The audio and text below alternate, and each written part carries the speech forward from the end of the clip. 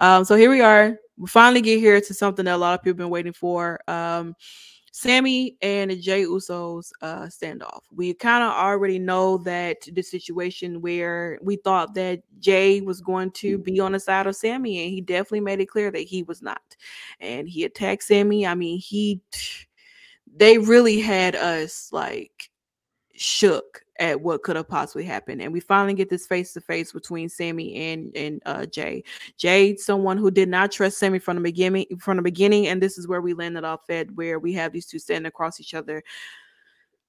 Didn't think we'd really get here, but we did, and it's like, wow, I don't even know what to say.